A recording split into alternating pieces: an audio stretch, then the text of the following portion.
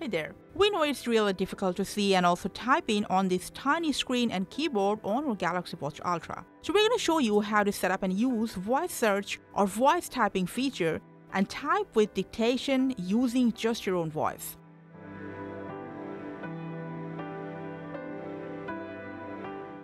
For that, first go to the message or Play Store wherever that you need to type in something with the keyboard. When the keyboard raises, from this dash at the bottom, swipe up the screen.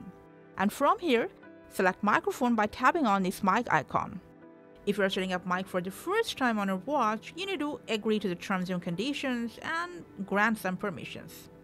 And then compose the message or text just with your voice by speaking, and not just text message. You can use voice search if you're using Play Store on your watch.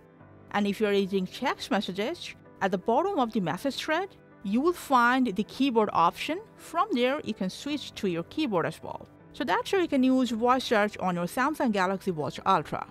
Thanks for watching.